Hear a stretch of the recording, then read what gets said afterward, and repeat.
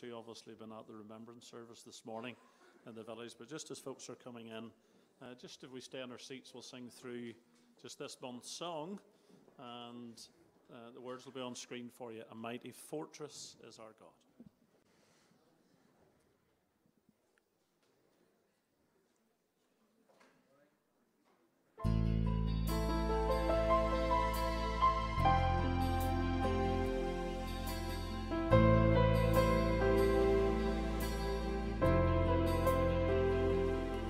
Our God is a consuming fire, a burning holy flame with glory and freedom.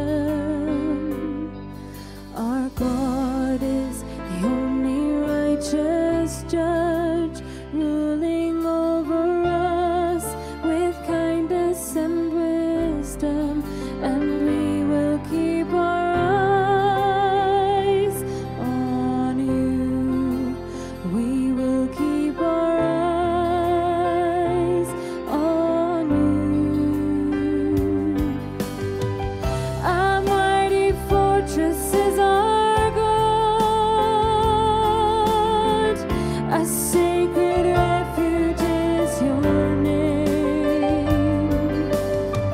your kingdom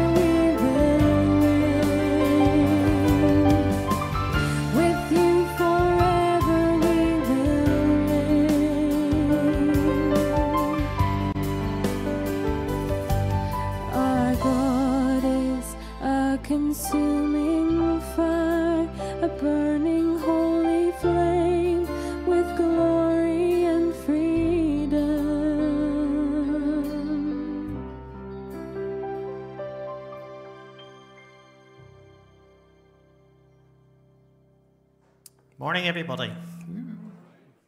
That woke you up. Lovely to see you all here this morning on this Sunday to worship the Lord, and also Remembrance Sunday, where we take a moment to remember those who have given so much to make this possible, that we can continue to gather in freedom to worship our mighty fortress, our consuming fire, the great God Almighty. We have a number of announcements this morning, so please be patient with me, and we'll get through them as quick as possible. On the windowsills, there are copies of the voters list. Noel announced that was going to be published. Can I just remind you, as I'm duty bound to do so, that voting members in the church are communicants on the roll of the congregation who are listed by, whether by name or number, as having contributed to the stipend or a weekly freewill offering of the congregation in the last financial year. Should any member of the congregation who claims to be a voting member desire to make an objection regarding any name on the list or omit it from the list, they shall lodge their objections with the reasons in writing with the moderator of the Kirk session within a week of the first publication of the lists. If you don't understand that, come and talk to me afterwards. That is church speak in the rule book of our denomination. But they're there. Please check them. Don't take them home. Please leave them there. Have a quick glance at them, and if you have any queries, who's on it, who isn't on it, come and speak or write it and give it to me this week at the manse. Village Christmas light switch on is only a couple of weeks away, Saturday the 26th. We're opening the hall again this year for tea and coffee and other bits and pieces. And I think it was Noel's idea, wasn't it? Or was it yours? It was Noel. I should blame him, he's not here. But Noel had the idea maybe we could do some carol singing. Gentlemen, we could do some carol singing. And so if you're interested in helping out, whether you can sing or just make a joyful noise, there's going to be a practice here 3:30 today, is that right? To come and do a few carols, and we'll sing that in the hall on the 26th of November as folks are milling around. Gentlemen, men, okay? Let's step up. Let's go and do something. We're always getting the ladies to come and sing. I know they do sound better, but we'll sing. So 3:30 this afternoon. Elders' prayer, 8 o'clock tomorrow night. Congregational prayer meeting in the park room at 8 o'clock on Tuesday night. Ladies' PW is on Wednesday. Gentlemen, Men Alive on Thursday at 8 with a guy called Colin Tinsley, who many of you will know. He works with Hope for Kids. And he'll be speaking about the work that they were doing in Poland, helping with many of the Ukrainian refugees. So that could be a very, very interesting evening. Maybe a good one to invite friends along who don't normally come. Next Saturday at 10 to 12 is the E3 coffee morning in First Ballymena. You know Eve, who was here the last couple of years and taking her back to school. This is a big morning for them to raise support for that work. So if you're available next Saturday between 10 and 12, pop into First Ballymena and you'll get a cup of coffee or tea and something else and be able to donate to that vital work. And in the evening, it's the Tear Fund Big Quiz. This year, we're going to combine with Second Basham. We're going to move down there and join with them, a bigger crowd and a lot more fun, hopefully. It's £5 per person. Get a team together. Get a team together and come down for a night's crack. And if you can't get a team together, just come and support it anyway. Janice is going to tell us a wee bit more about it. I think you have a video to show us, haven't you? So come on ahead up, Janice. I did have your name, but it was at the end of the announcement, so that's why I've said things. Just remind people, because nobody remembers the announcements, usually.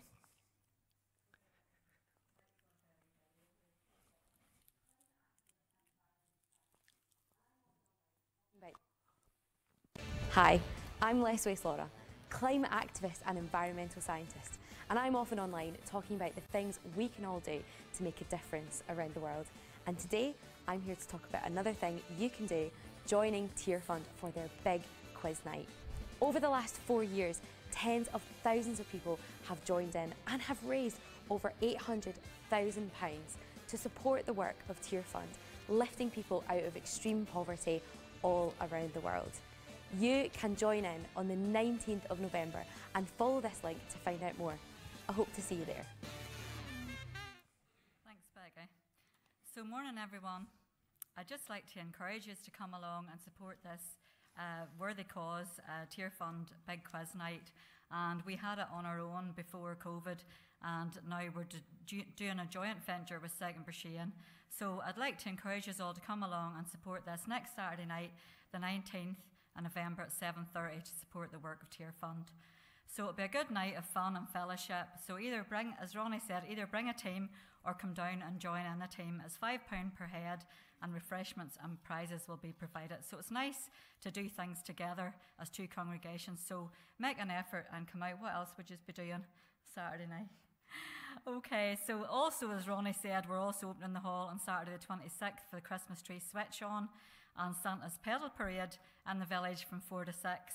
So again, we thought it would be a good idea to open the hall for tea and coffee and outreach just to the local community. So if you'd like to be part of this or help out in any way, come along to the hall in the afternoon or contact Ronnie or Noel. So it's all about doing acts of kindness. And I just read this first this morning. I thought I would share it with you. When we show compassion and kindness, we reflect our God, who is gracious and compassionate and rich in love. That's Psalm 145, verse 8. And that's why the Apostle Paul urges us as God's people to clothe ourselves with compassion, kindness, humility, gentleness, and patience. Colossians 3, verse 12. So it's about doing it all in the name of the Lord. So God has been good to us, and he has given us all our many blessings and has us overflowing with kindness. So how can we think about how we can show acts of kindness to other people and reach out in fellowship and help for our friends in the village? So it'd be nice to just support these two events and reach out to our community. Okay, thank you. Thanks, Janice. And yeah, it'd be good night's fellowship over a quiz and cup of tea. And it would be lovely if First Brigade came home with a prize for the best team. But don't believe in competition. It's all a bit of fun. Not in the slightest. Next Sunday is GP enrolment at 11:30 in the morning, so it'd be great to see all the girls out. We haven't had an enrolment service since 2019, so it's going to be lovely to see the company out, and they've had a great turnout of girls this year. And then in the evening at 6:30, it's Connect.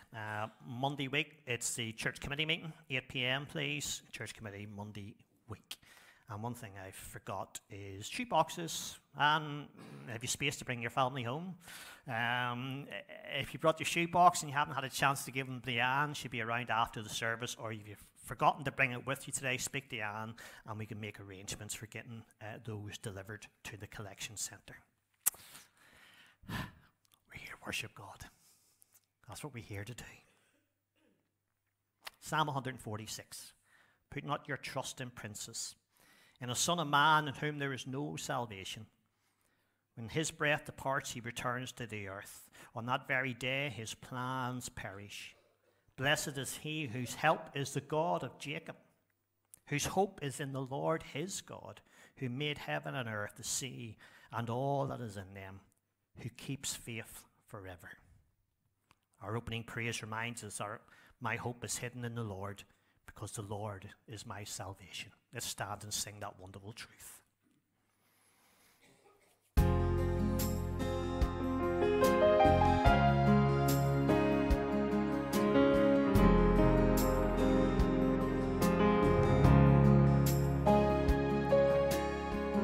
The grace of God has reached for me and pulled me from the raging sea, and by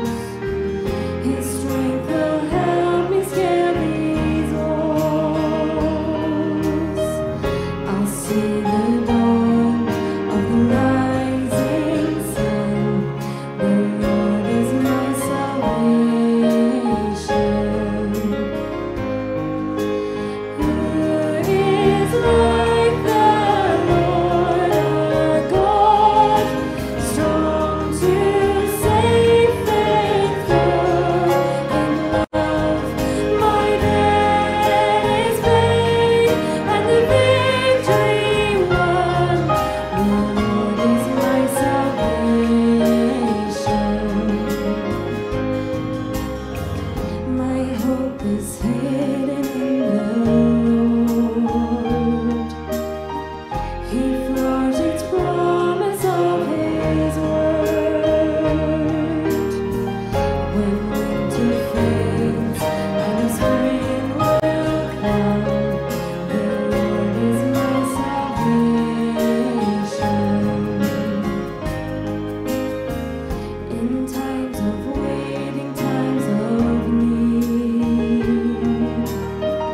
when I know lost, when I am weak, I know His grace never leaves these days. The Lord is my salvation.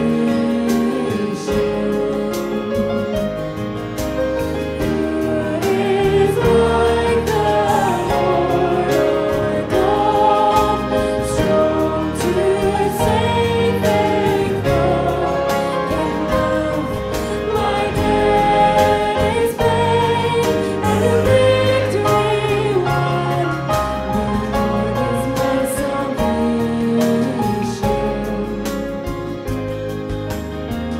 And when I reach the final day, He will not leave me in the grave, but He will call me home.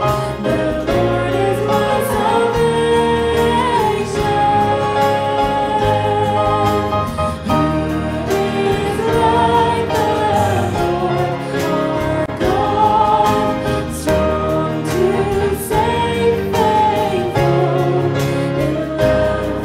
My debt is paid, and the victory won.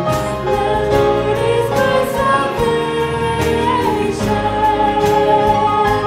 Glory be to God the Father. Glory be to God the Son. Glory be to God the Spirit.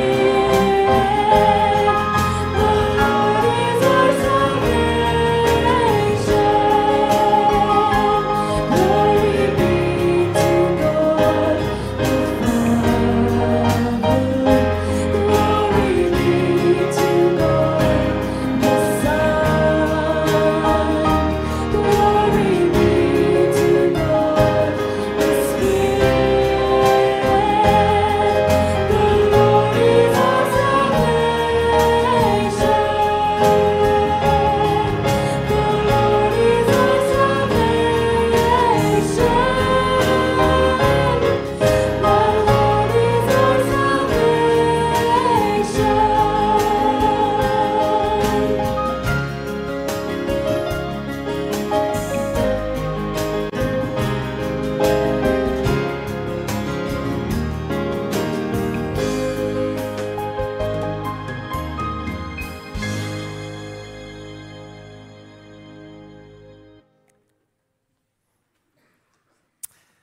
Let's bow in prayer. The Lord is great and greatly to be praised. Father, we just have to look around to see your greatness displayed. Creation shows us your wonderful work. It shows us your almighty power. It shows us how beautiful you are.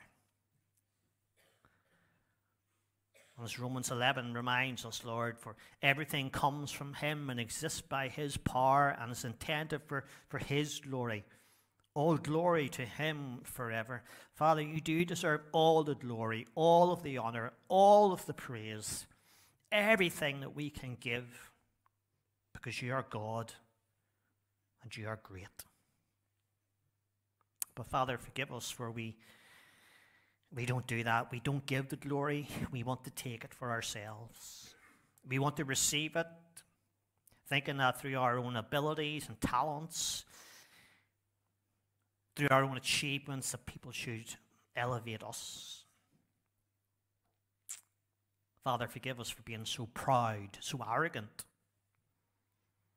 thinking that we are the center of the universe and not you. Forgive us for trying to replace you as King of our lives. And thank you, Lord, that you are patient with us. You are long-suffering. And Father, you are merciful and gracious. And you have shown that mercy and grace so amazingly, so clearly when you sent your Son, Jesus. You gave your only begotten Son, perfect in every way, as a sacrifice, as the one who would pay the price, receive the punishment that each and every one of us deserve, so that through faith in him, the crucified and risen and ascended Son, we would be rescued from our self-centered, self-relying, narcissistic living. Father, without you giving us your Son, we would be without hope. We would be lost forever. So, Lord, who is like you among the gods, O Lord? No one. No one. Because no one has made us except you. And no one loves us except you. You are our protector, our provider, our redeemer, our sustainer. And so, Lord, today as we gather, as people created in your image, marred by sin, but redeemed by the blood of your Son, the one who breathed life into us, Father, may we use our voices. May we live our lives in such a way that we will proclaim your name, that we will declare that you are Lord of all, that we will give you all of the glory and the praise and the honor. And we ask us in Jesus' name. Amen. Amen. Now, boys and girls, I want you to stay in your seats today, okay? I know we'll get back to normal next week, but I want you to stay in your seats. Couple here. No. Okay, you're all here. We have a few empty pews this morning, don't we? People missing. You notice it maybe in Sunday school as well. There weren't as many people around. That's because they were marching through the village. They're on a wee parade. And actually they just kept marching that way. They just kept going the whole way through. And they went to St. Patrick's. Can anybody tell me why? Any of you tell me why that's happened? Any of the boys and girls? Why are lots of people parading today and going up to St. Patrick's? Don't put his hand down, Yvonne. Give him the answer and let him shout it out. Go on, Jack. What is it? It's Remembrance Day, Remembrance Sunday. That's right. It's a very, very special day. All over the country and in many parts of the world as well, people are stopping today to remember. To remember lots of men and women who in the past and even in the present who have given their lives as soldiers and as sailors and as airmen and many other ways, given their lives to defend our freedom so that we today can do this and many, many other things. We have lots of freedom in our country, and there's places in the world that people are not able to live the way we do. We are free to choose where we live. We are free to choose what we want to be when we grow up. We are free. I was going to say we're free to go to school, but you're not really. You're told to go to school. But anyway, we can go to school. We're free to come to church and free to worship and tell others about our God. We are free to choose so much in our lives. So much without people telling us, no, you must live this way. You must do this. You can't do that. We have so much freedom, boys and girls. It's unbelievable. But it cost. That freedom cost a big, big price. And that's why we have Remembrance Day or Remembrance Sunday, to remember those who paid the price, who gave their lives so that we could live the way we do today. Maybe you did that on Friday, because Friday was actually Remembrance Sunday, the 11th of the 11th. Maybe you did that in school. I know some schools did. But we do it on Remembrance Sunday. We have special parades like we did down the village in front of the War Memorial, and we have moments in church services to remember what people paid so that we could enjoy life the way that we do. But there's a greater freedom than that. There's a much greater freedom than the one that we enjoy because of these military people who gave their lives. The Bible tells us that there's a freedom in Christ, a freedom in Jesus. We know the story. You're well taught at home and in Sunday school and everything else.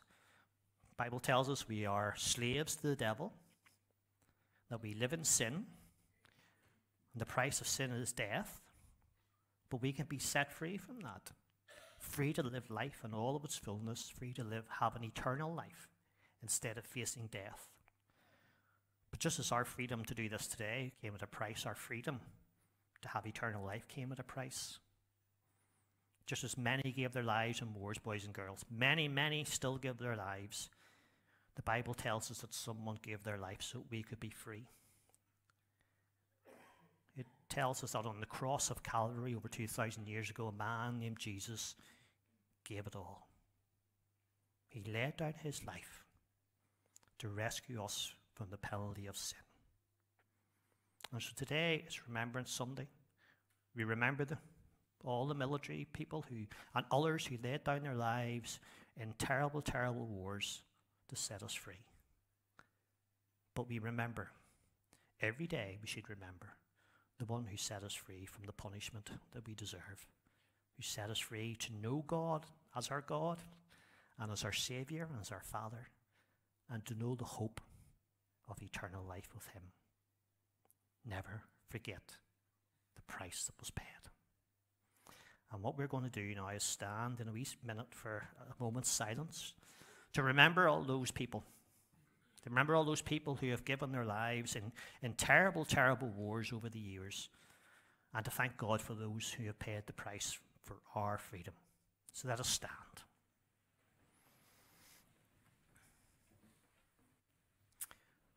They shall grow not old as we that are left grow old. Age shall not weary them, nor the years condemn. At the going down of the sun, and in the morning, we will remember them.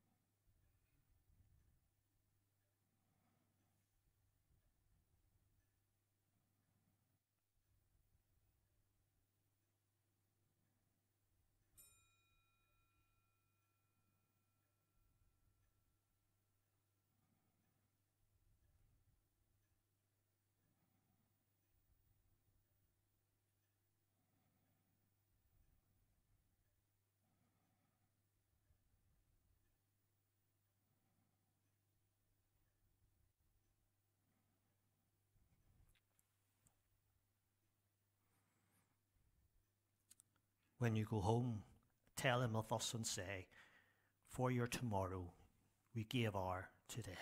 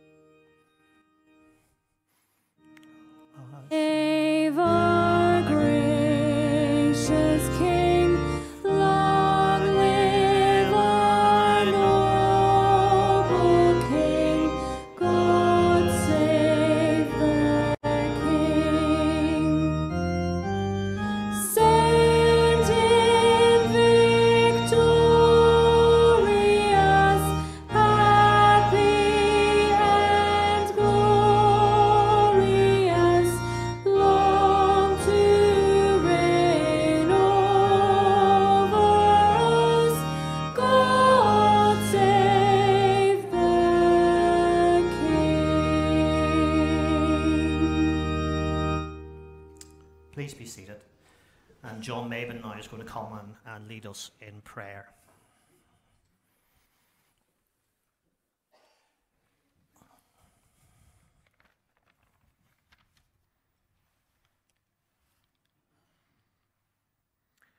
Let us pray. Loving Heavenly Father, through this act of remembrance, we give thanks for the bravery of men and women who have served to protect us and have been willing to pay the ultimate sacrifice so that we could go on living in freedom and security. Help us all to realize the significance of that sacrifice and the true extent of what they have done for us. Not only did they fight for us, but they won for us the victory. And without their bravery, these wars might have been lost, and our lives could have been so very different without the liberty we so much enjoy. For the loss of life in all wars, and for those whose loved ones could never return, we are sad, Lord, and we pray that those bereaved as a result of conflict may truly know your comfort. For those serving now across the world, may you protect them and grant them hearts that seek peace. As conflicts rage on around our planet, we pray for the civilian men, women, and children whose lives are disfigured by the brutality of war, that you will draw close in your mercy. For all those who bear the burden and privilege of leadership, may you grant them your wisdom and resolve to seek peaceful solutions to problems and unrest. For peacemakers and peacekeepers who seek to keep the world secure, may they know your discernment and compassion for all life. We also remember, Lord, that you won the ultimate victory for us on the cross, when sin and death were defeated forever. Help us all to lift our eyes above the disruption of this broken world and give us the grace to pray for those who would wish us harm. Father, we hold before you now those whose memory we cherish, most of whose names we will never know.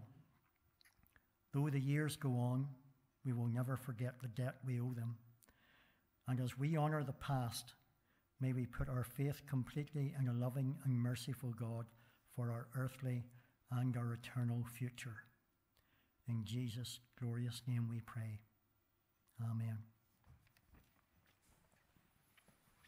John, thank you very much for leading us in that prayer of remembrance. Thank you. We're gone. Now we're back on again. We're going to worship God now with our offering, and as we present our financial gifts for the work of God's kingdom, we're going to remain seated as the offering is collected, and we're going to sing the old hymn that reminds us that it is in Jesus and in Jesus alone that we find our true peace and our true hope. And then I'll get us to rise for the end of the hymn as the offering is brought to the front. So let us remain seated and sing "'Tis So Sweet to Trust in Jesus."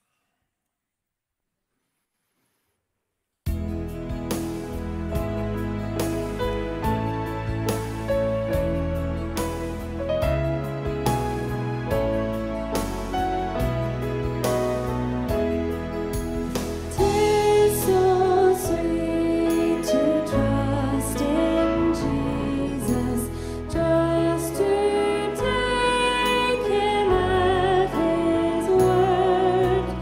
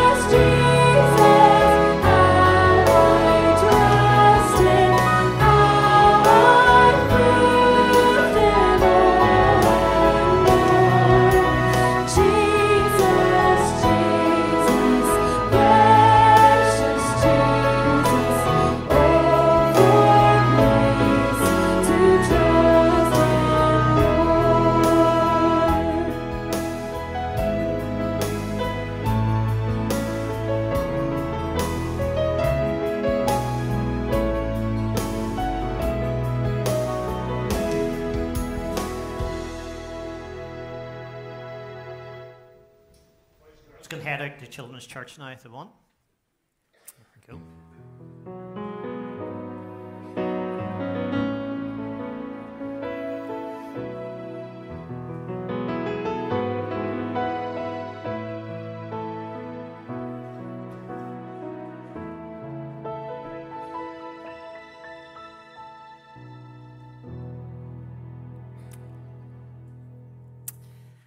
Let's continue our studies in the book of Joshua. If you'd like to open it with me, please, into Joshua chapter 6. We're going to read the first 20 verses of it today. I have to say, it was a real challenge trying to work my way through this week. You know, you think Joshua fought the Battle of Jericho, wee buns. That's a straightforward passage, but there's so much in it. It's unbelievable, and just, well, we're not going to be able to do it justice, but we'll have a go at seeing what lessons we can learn from these opening 20 verses. Let's hear the word of God as we find it in Joshua chapter 6 from verse 1. Now Jericho was shut up inside and outside because of the people of Israel. None went out and none came in. And the Lord said to Joshua, see, I have given Jericho into your hand with its king and mighty men of valor. You shall march around the city, all the men of war going around the city once. Thus shall you do for 6 days. 7 priests shall bear 7 trumpets of ram's horns before the ark. On the 7th day you shall march around the city 7 times, and the priests shall blow the trumpets. And when they make a long blast with the ram's horn, when you hear the sound of the trumpet, then all the people shall shout with a great shout, and the wall of the city will fall down flat, and the people shall go up, everyone straight before it. So Joshua, the son of Nun, called the priests and said to them, take up the ark of the covenant, and let 7 priests bear 7 trumpets of ram's horns before the ark of the Lord. And he said to the people, go forward, march around the city, and let the armed men pass on before the ark of the Lord. And just as Joshua had commanded the people, the 7 priests bearing the 7 trumpets of ram's horns before the Lord went forward, blowing the trumpets, with the ark of the covenant of the Lord following them. The armed men who were walking before the priests who were blowing the trumpets, and the rear guard was walking after the ark while the trumpets blew continually. But Joshua commanded the people, you shall not shout or make your voice heard, neither shall any word go out of your mouth until the day I tell you to shout. Then you shall shout. So he caused the ark of the Lord to circle the city, going about it once. And they came into the camp and spent the night in the camp. Then Joshua rose early in the morning, and the priests took up the ark of the Lord. And the 7 priests, bearing the 7 trumpets of ram's horns before the ark of the Lord, walked on. And they blew the trumpets continually. And the armed men were walking before them, and the rear guard was walking after the ark of the Lord, while the trumpets blew continually. On the 2nd day they marched around the city once, and returned into the camp. So they did for 6 days. On the 7th day they rose early at the dawn of day, and marched around the city in the same manner 7 times. It was only on that day that they marched around the city 7 times. And at the 7th time, when the priests had blown the trumpets, Joshua said to the people, shout, for the Lord has given you the city. And the city and all that is within it shall be devoted to the Lord for destruction. Only Rahab the prostitute and all who are with her in her house shall live, because she hid the messengers whom we sent. But you, keep yourselves from the things devoted to destruction, lest when you have devoted them, you take any of the devoted things and make the camp of Israel a thing for destruction and bring trouble upon it. But all silver and gold, and every vessel of bronze and iron are holy to the Lord. They shall go into the treasury of the Lord. So the people shouted, and the trumpets were blown. As soon as the people heard the sound of the trumpet, the people shouted a great shout, and the wall fell down flat, so that the people went up into the city, every man straight before him, and they captured the city. Amen, and we thank God for his word, and we know he blesses the reading of his truth. And now we pray that he will apply it to our hearts. Let's pray for a moment. Father, indeed, come and teach us much. This is a story that we know, we've known from childhood. We've sung songs about, Father, it's a story full of great truths that, the Lord, if we would grasp them, that would enrich our lives and enrich our service for your kingdom. So, Lord, give us ears to hear what you have to say, and hearts that are fertile. The seed that will be sown and will produce an abundant harvest. We pray in Jesus' name. Amen. What have Julius Caesar, Saladin, Horatio Nelson, I shouldn't have put this one down, Isoroku Yamamoto, George S. Patton have in common? Hope this doesn't come up in the quiz next Saturday night. They are names that are consistently on lists of the top 10 military strategists of all times. The top military strategists. Julius Caesar, I saw, conquered, how true. Saladin defeated the Crusaders. Nelson, well, we know about him. Yamamoto, he was the one who came up with a plan to attack Pearl Harbor. And George S. Patton, he helped liberate Western Europe in the Second World War by using the same tactics that the Germans were using, or the Nazis were using against the Allies. These strategists took time to assess their enemy, to find their weaknesses, to consider the risks of sending troops in, and then they developed a plan based on the resources that they had at their disposal in order to achieve their ultimate aim, which is to destroy their enemy. Last time out, we were looking at Joshua. He was on the outskirts of Jericho. He was probably developing his strategy for the great battle that was about to come. And it was going to be a challenge, as we mentioned last time, and as the opening verse of our reading this morning said, Jericho was shut up inside and outside because of the people of Israel. None went out and none came in. Locked up tight. No sign of a weakness anywhere in the structure of that city. But Joshua wasn't green behind the ears. He wasn't totally naive when it came to battle. He had faced enemies before in the wilderness wanderings, and you can find that in the book of Exodus. He had experience in battle. And it's interesting, when I was researching these military strategists, I came across one article that said this: the Bible's full of military strategy if you look closely. And one who was a great strategist was Joshua. Joshua was known for using ambushing tactics. And the rest of the article goes into to chapter 8 and the battle against the city of Ai. Against that city, he chose warriors to go around the backside, and he and his warriors went towards the city and drew them out. As Joshua and his forces ran, the forces he sent behind attacked the armies of Ai from behind, and Joshua turned his forces and they destroyed them, which allowed them to take the city. Besides, believe it or not only was he a great strategist, but listen to this bit, believe it or not, Joshua had the greatest weapon of all: God. God was on Joshua was on God's side. Remember from last time, a couple of weeks ago, Joshua had this strange encounter as he was outside Jericho, who said to himself, I am the commander of the army of the Lord, now I have come. And what was Joshua's response? What does my Lord say to his servant? Very wise words, a very sensible question that all of us need to ask. And while Proverbs were written long after Joshua, this verse that we all know well, it could have been applied to his attitude at this time. Proverbs 3:5-6, trust in the Lord with all your heart and do not lean on your own understanding. In all your ways acknowledge him and he will make straight your paths. And that's exactly what Joshua was doing here. He was acknowledging the Lord, the commander of the Lord's army. He was leaning upon him. What do you say to me? What advice have you got to give me? And you know, the wonderful thing is about God is that he never leaves his people alone.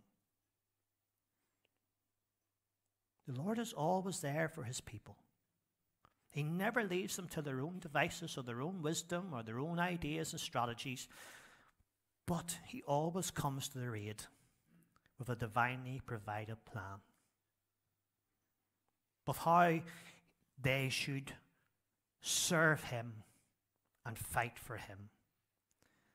And he revealed that to Joshua in verses 3 and following about marching around the city once a day for 6 days, and 7 priests bearing 7 trumpets of ram's horns and marching before the ark of the Lord. And then on the 7th day, going around 7 times, and the priests blow their trumpets, and when they get that long blast, when they hear that sound, they are to shout, and the walls would fall. This is the plan that God gave to Joshua. Don't think that's what he was expecting.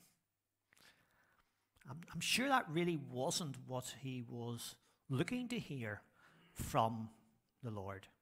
Because this wasn't a normal strategy. This hadn't been done before.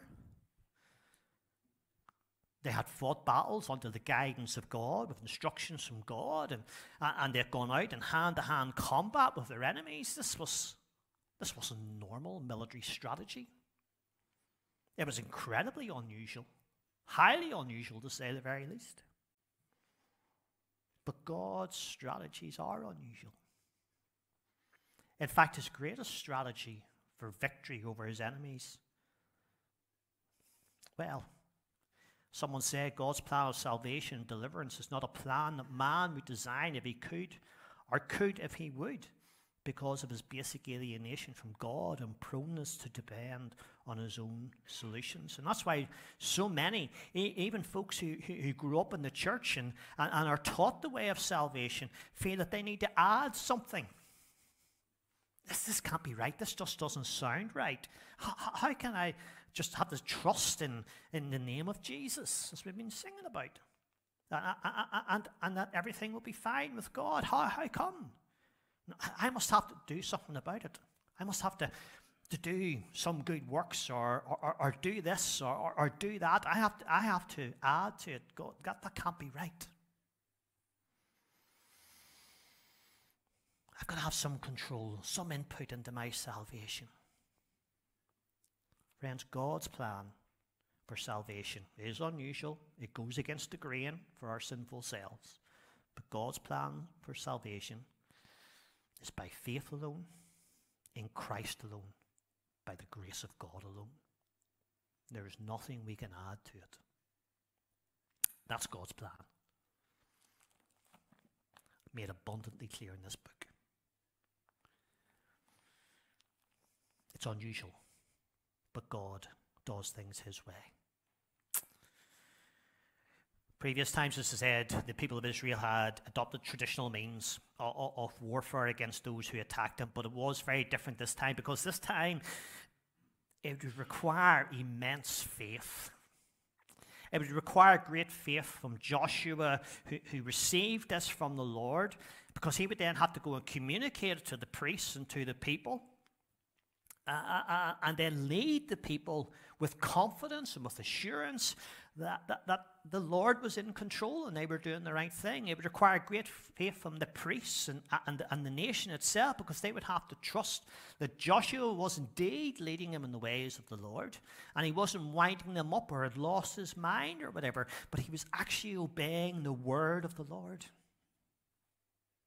David Jackman says, the way in which the victory came was chosen by the Lord, so that it would be ingrained in their memory that this first victory was the gift of their gracious sovereign commander. Going into battle against Jericho in this way was to ensure that there would be no doubt in the minds of the nation who was in control and who was giving them the victory. God and God alone. It had nothing to do with the people. And this truth is emphasized in a couple of ways in this chapter. Firstly, the centrality of the Ark of the Covenant. It's mentioned quite a bit in these verses. And it had to go out into battle, which didn't happen. The Ark never went into battle. But in this case, God said the Ark has to go out into this battle. Verses 6 and 7. Joshua the son of Nun called the priests and said to them, take up the ark of the covenant, and let 7 priests bear 7 trumpets of ram's horns before the ark of the Lord. And he said to the people, go forward, march around the city, and let the armed men pass on before the ark of the Lord. Putting the ark of the Lord in the middle of this parade was a visible reminder to the people of Israel that they had to keep their minds and their heart and their focus upon God. That God was present with them. And they had to focus on Him rather than dwelling on the challenge that lay before them, or focusing on their own strategies and ideas and resources. But they had to focus on God. They had to meditate upon Him and trust in Him. He was in their midst, and He would give them the victory. Another way that we see that God is in control of this and His plan is right is the frequent use of the number 7. Number 7 is the number of perfection or completeness in the Scriptures.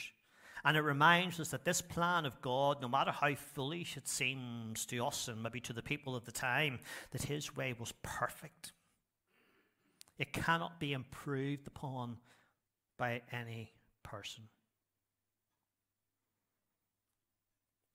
Isaiah 55 verses 8 and 9.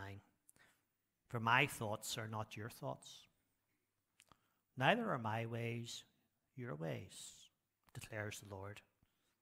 For as high as the heavens, or for as the heavens are higher than the earth, so are my ways higher than your ways, and my thoughts than your thoughts.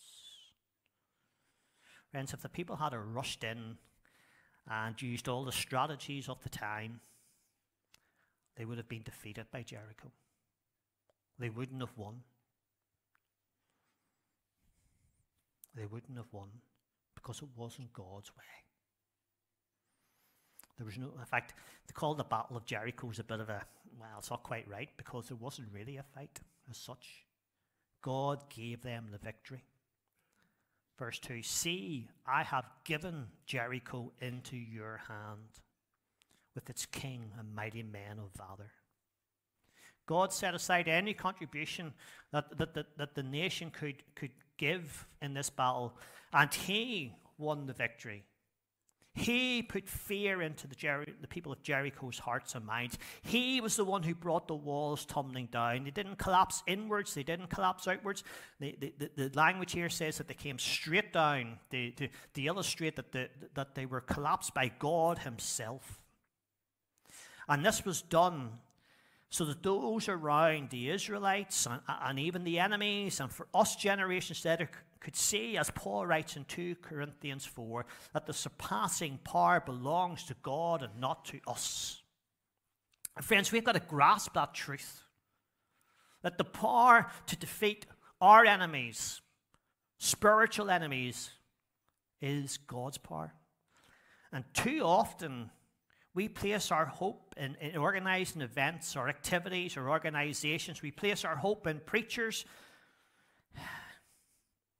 We place our hope in how we think the work of the Lord should be done to win people for Christ and to help the church grow and for the kingdom of God to be a bright and powerful influence in society once again. But when we think that way, then we are relying on our plans, our abilities, our skills. And we are in danger of patting ourselves on the back saying, we did a good job there. That was great. That was great. Friends, the truth is, lives can only be changed by the power of God. And we are mere instruments through which He displays His power. Mere instruments. We need to have humility like Joshua and continually ask, as we look to serve Him in our own lives and in our congregational lives, what does my Lord say to His servant? And we need to have the faith to trust in His plans, even if they seem unusual, uncomfortable, strange to us. But not only was faith needed by Joshua, not only is faith needed by ourselves as we consider God's leading and guiding, but patience. Patience. 6 days they had to walk around the city in complete and utter silence. They couldn't even whisper to their mate as they went round. Had to stay completely quiet. The only noise that was to be heard was the noise of the trumpets, which was a sign of celebration and victory for the people of God. Each day they went round, nothing. Second day, nothing. Third day, nothing. And then the seventh day, Joshua says you had to walk around it 7 times in the same way. I don't know about you. Jericho was a big city, but I'd be getting a wee bit fidgety by that stage. Seriously. Maybe Joshua did get it wrong. And they could have started to grumble and to doubt and start to whisper to each other. But they didn't. They stuck at the plan. They were patient because they had faith in God's wisdom. And they went round on the 7th time, on the 7th day, and the trumpet blasted that long blast. And they shouted. No idea what, but they shouted. And we read that the wall fell flat. So that the people went into the city, every man straight before him, and they captured it, just as God had promised. Friends, patience is sorely lacking in life, isn't it? In all walks of life. In all walks of life, including in the church. We want things to happen immediately. We want things to happen in our time and in our way. We run this event, and we want this response to come out of it right away. Friends, that's not how God works. That's not how God works.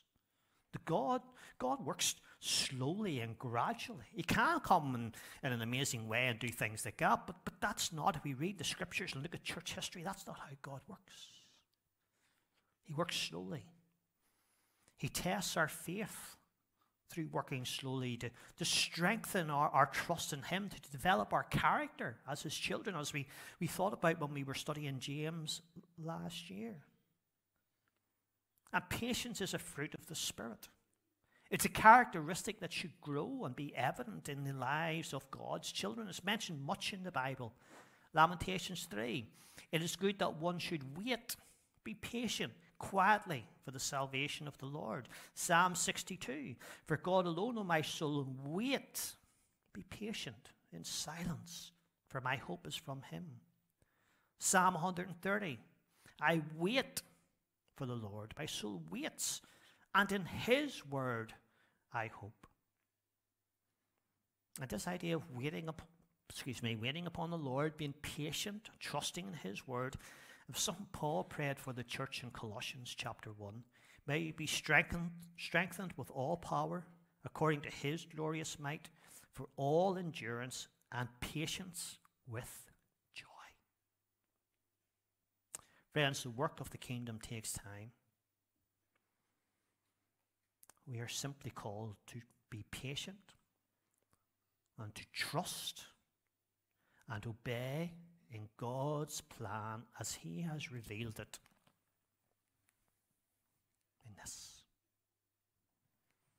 in this His eternal word.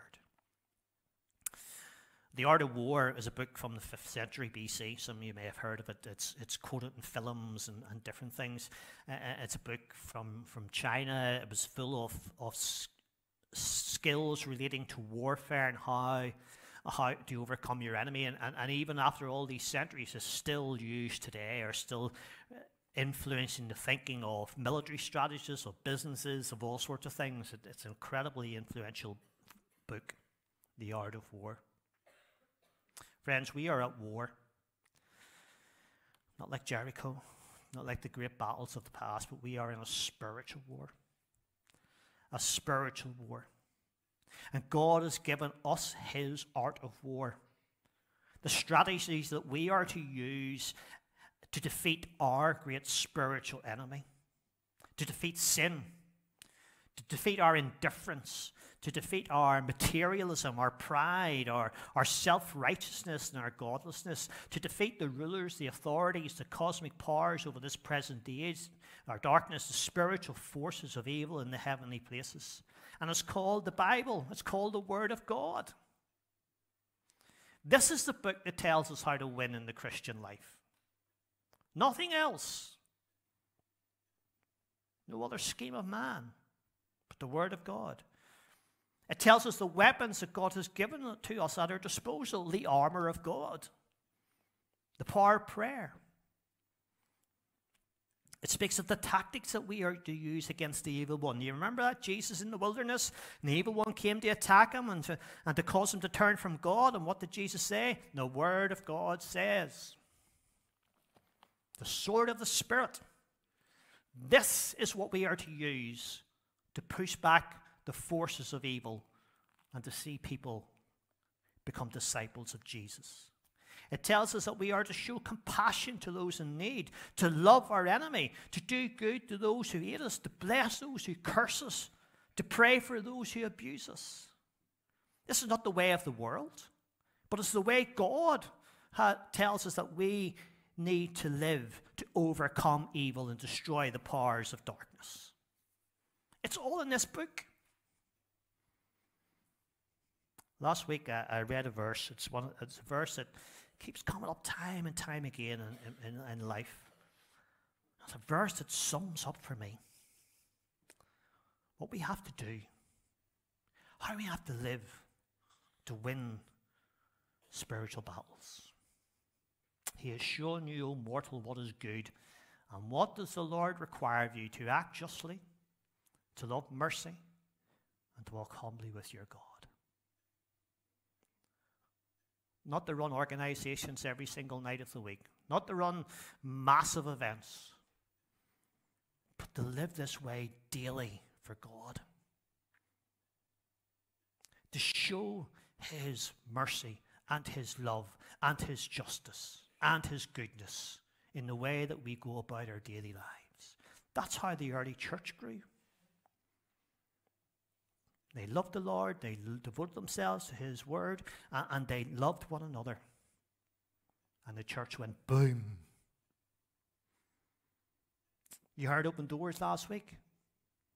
And as I was sharing with some folks during the week, we were at a church where we were hearing about missionary work in another country where it's illegal to convert to Christianity.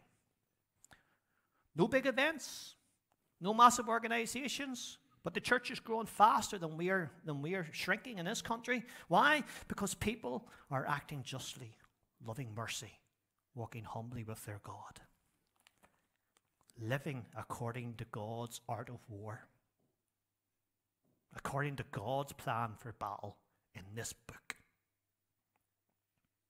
And if we all put that into practice, imperfect though it will be in our daily lives, what a difference that would make to our society.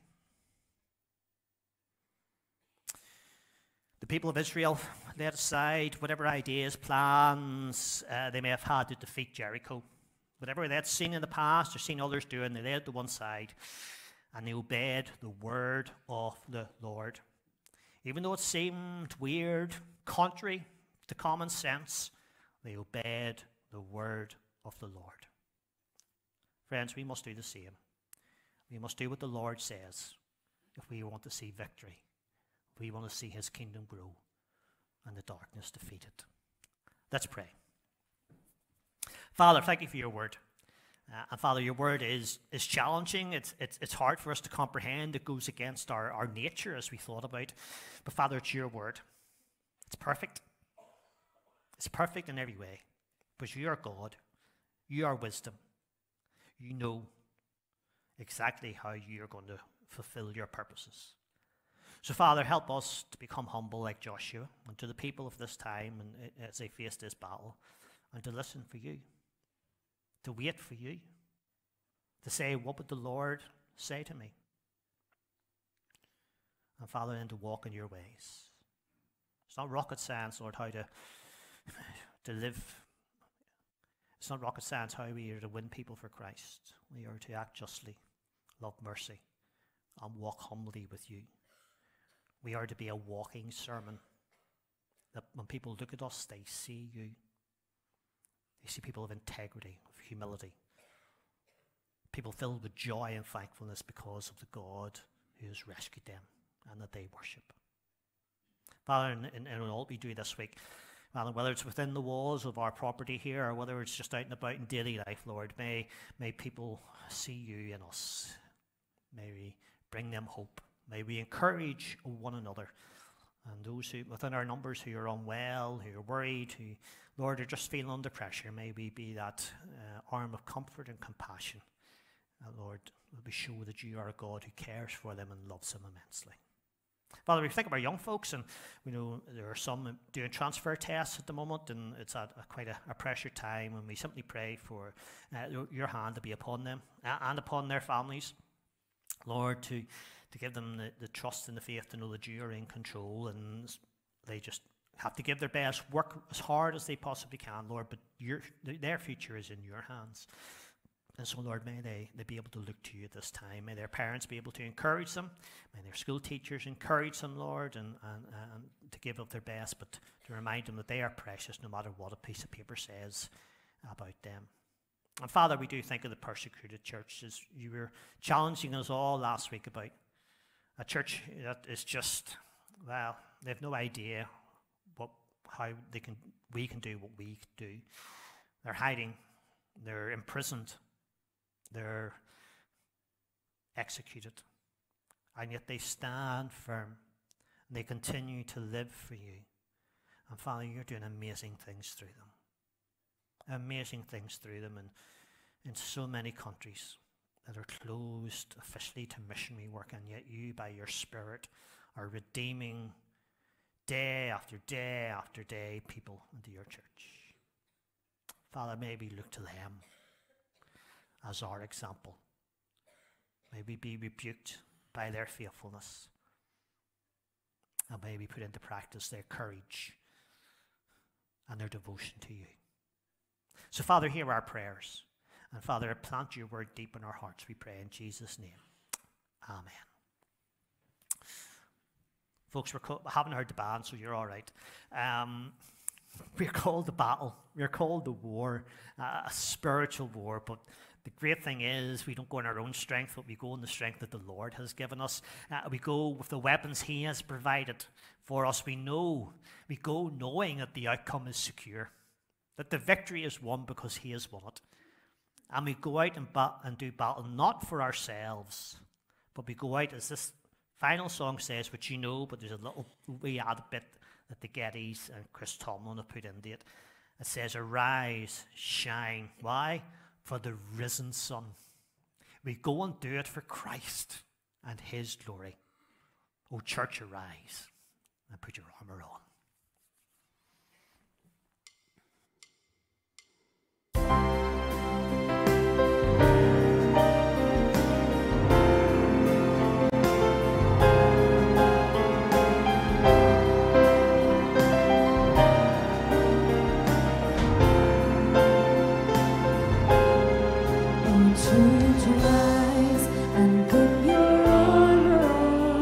Hear the call of Christ, our captain.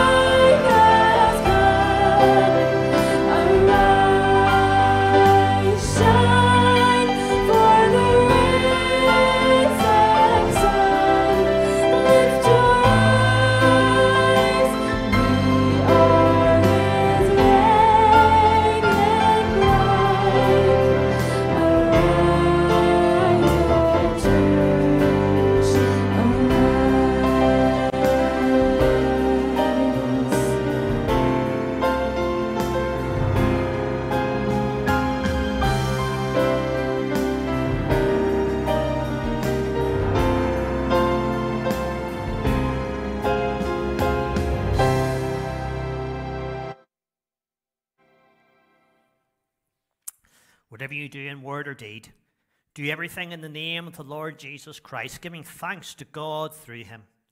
And may the Lord bless you and keep you.